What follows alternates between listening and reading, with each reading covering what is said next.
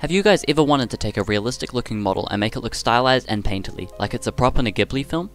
Well, I'm going to show you a method which, unlike most others, does not require geometry nodes or a complex shader node setup or anything like that. All that is needed is a set of textures, a free program, and a few button presses. So let's get right into it. Alright, that free program in question is none other than the wonderful image editor GIMP, which you can find here on this website, install it and run it. What we're going to be trying to recreate are these wonderful painterly style elements which we can see especially featuring in the backgrounds of many Hayao Miyazaki directed Ghibli films, and we can make our assets look something like that. Now as you can see here, we have these cool realistic looking bark textures. I got these off of the website Ambient CG. I would highly recommend that for free PBR textures. But you can see that the textures here stand out quite a bit from the stylized grass in the environment, so how can we fix it?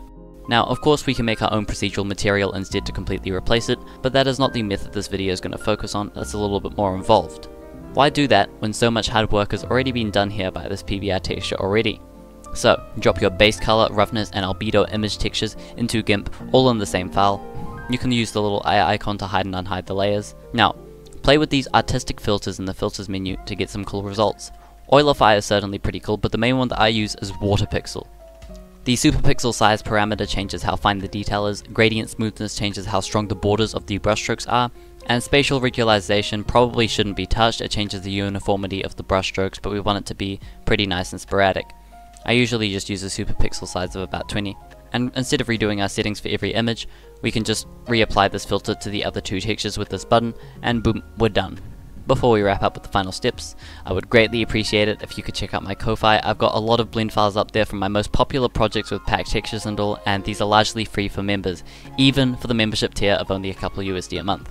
Shameless plug out of the way. Now, using the Node Wrangler add-on, which is built into Blender, we can use Ctrl-Shift-T and apply all three of these textures to our model. We can repeat this process with any set of PBR textures, chuck them into our anime style scene, put on some outlines and some anime style lighting, and it looks pretty cool. Works in both Eevee and Cycles as well. Though I am using Cycles for this demo, which is the first time that I've done it for something so stylized. The scene is obviously far from that pretty, it's just for showcasing, but you can certainly make something much better integrated. And it does look pretty cool having the tree trunk sitting here like that in the background element, and the depth of field softens it even more.